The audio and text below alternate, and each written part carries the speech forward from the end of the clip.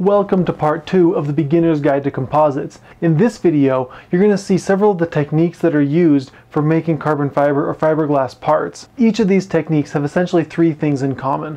One, you need some kind of a tool or a mold. That's what gives the part its shape.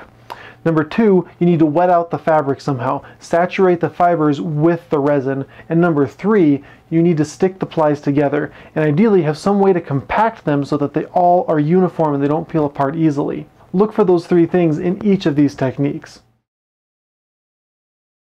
Perhaps the most basic method of layup is contact layup.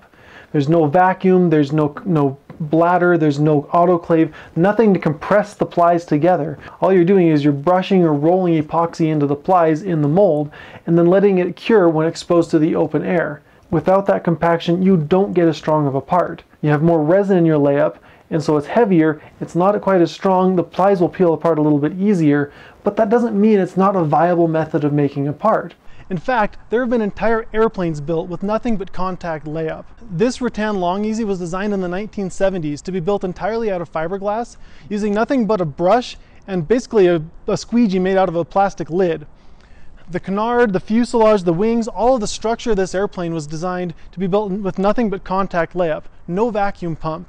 And this airplane is still, even today, one of the most fuel-efficient small airplanes in the entire world. So can you make a quality composite part without a vacuum pump? Yeah, you can. The second technique is vacuum bagging. I want you to imagine that you had a 10-inch by 10-inch piece of carbon fiber you wanted to lay up. To compact the plies, you put a book on top of it.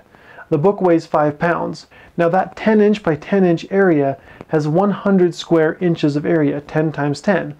So if you put that 5-pound book on top of it, the pressure that you're putting on it is 5 pounds divided by 100 square inches, or 0.05 pounds per square inch.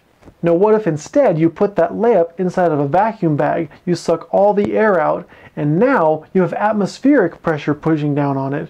And atmospheric pressure is about 14 psi at sea level. 14 psi versus 0.05 psi. That's a big difference. In fact, to get the same level of compaction as you could get with a vacuum bag, you'd have to stack 280 books on top of it. Not exactly practical. That's why people use vacuum bags with composites, is to compact those layers together in a way you can't do by just putting weights on it. The other advantage is that if you have a curved part, it's really hard to put weights on the sides of your mold. A vacuum bag sucks it down to the sides and you get even pressure all the way around that mold. The result is a lighter and stronger part. For vacuum bagging, it requires a few extra materials, however. First, you'll usually put down a peel ply. You don't have to put the peel ply down, but what it's for is after the layup is done, you can leave it on there and it'll protect the carbon fiber from the oils of your fingers while you're handling it or from whatever else until you're ready to bond something to that, if you need to bond something to it later. So if you're gluing another part to this part afterwards, if you have that peel ply on there, you can just peel it off and you have a surface that's ready to bond to without doing any additional prep work. After the peel ply, you put down what's called a bleeder. This is a thin film of plastic that's been perforated with holes all across the entire area. And what it does is it provides a barrier between your layup and your breather, so the breather doesn't stick to the layup. But it also allows resin to pass through, so you're pulling the excess resin out of your layup and you get that lighter part. The breather serves two functions. First of all, it soaks up the excess resin. And second of all, without the breather, sometimes the plastic will close itself off to a section of your part, and then that section of the part won't see full vacuum. You don't get the compaction you need, the part might have to be scrapped. So the second function of the breather is to spread the vacuum across the entire part so you have full vacuum everywhere. And then last is the bagging film. It's just a non-permeable film that gets laid over the entire thing to seal it all off. And to seal the edges, you usually will use what's called a BST or a bag sealant tape. It's a really sticky tape that you put all around the edges and it sticks to the bag and it seals the whole thing off. Vacuum bagging can give you good compaction, but bladder molding can give you even better compaction in your layup. We mentioned before that a full vacuum at sea level gives you 14 psi of compression all the way around your part. Well, with a bladder, you can go even higher because you get to control how much pressure you put on that part. Bladder molding is typically used for long, slender, or round objects. This is the technique that I use to make the fuselages for my gliders. And I ramp the pressure up to 60 psi. 4 times higher than I can get with just a vacuum bag. And it's noticeably easier to get a really shiny surface finish. And what's more, it compacts the plies even more, so I have a really good bond from one ply to another, and you get a really strong part. For long skinny molds like this, I use Qualatex balloons for my bladders. But there are companies out there that make custom silicone bladders that allow you to mold parts in almost any shape that you can imagine. An autoclave works on the same principle as the bladder. In other words, it's great to have 14 psi of pressure, but if you can ramp that pressure up even higher, you get a better part. So what an autoclave does is a little bit different than a bladder though. With an autoclave, you'll still vacuum bag the part, but then you put the entire part with the mold into a pressure chamber, and then you can ramp the pressure up inside the chamber, usually to about 60 psi. The combination of sucking all the extra air out of the layup and then adding pressure on the outside gives you a very good compaction, and it practically eliminates any bubbles that might be in the layup.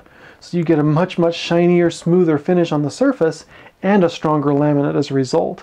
In big aerospace companies, it's not uncommon to see autoclaves that are 40 feet long and 20 feet in diameter. Massive autoclaves for making huge airplane parts. And autoclaves are expensive, so you don't usually see them in a home shop.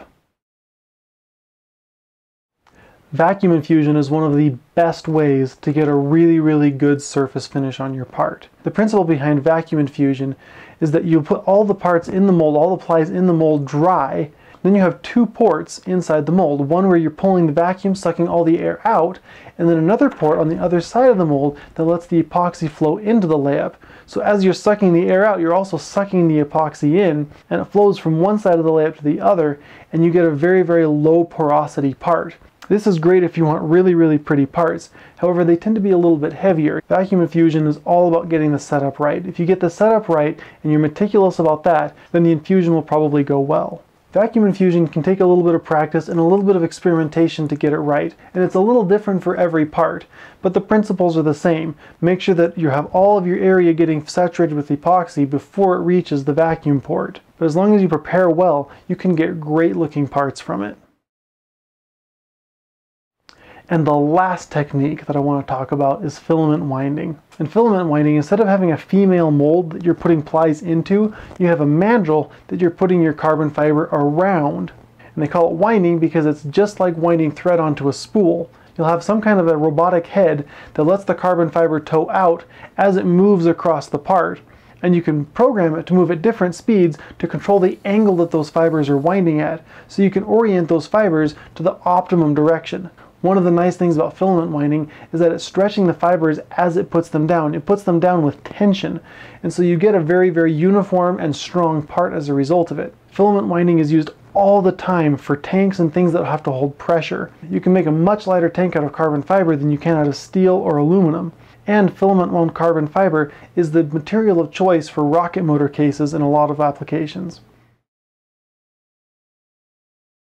And finally, a word about cutting and trimming composites. First of all, let's talk about what not to do. Do not use a blade that's designed for cutting wood or metal. Those blades cut what they're meant for really well, but they will not cut composites terribly well. And what's more, carbon fiber is extremely abrasive. And so after just a couple of cuts, your saw blade is not going to cut anything else ever again. It will dull the blade that fast. They make bandsaw blades specifically for cutting carbon fiber.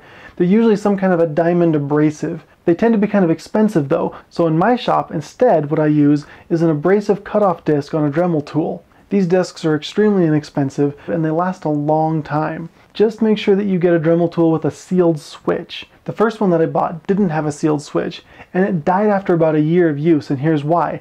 Carbon fiber conducts electricity extremely well, so all that carbon dust got down into the switch, completely buggered up the electronics. It was ruined. Fortunately, Dremel stands by their products and they honored their warranty. Not only did they send me a replacement, they upgraded me to a better model that had a sealed switch. And this model, I've been using it for years and I've never had a single problem with it. I'll put a link in the resources to the one that I use, that I stand by, and I will keep in my shop forever. In bigger shops, it's common to see air tools used instead of electronics. specifically for that reason, because carbon fiber conducts electricity. Still, I've been using this one for years and I have not had a single problem with it. If your laminate is thin enough, usually 2 plies or less, you can get away with cutting it with just a pair of good scissors. And whether you're using scissors, a Dremel tool, or a bandsaw, I like to cut a little bit outside my final trim line and then take some sandpaper and just kiss that edge just enough to get it down to that trim line. That gives you a really clean, crisp edge, much better than you can do by cutting with a power tool. And then lastly, control the dust. Dust will ruin things in your shop. It will ruin computers and electronics in your shop if you let it roam freely about. So control the dust. And one of the best ways to do that is to have a vacuum right there on hand next to your cut, sucking up the dust as it comes out of the part. That way you're controlling the dust at the source and it doesn't have a chance to spread elsewhere. And that's it. Now you should have a pretty good knowledge of what the different types of carbon fiber manufacturing there are and where each one is better than the other. In our next and last video in this series, I'm going to walk you through how to make your own carbon fiber part, how to start your first project, and we're going to make it from one of the beginner starter kits from GorillaCarbons.com. I'll see you then.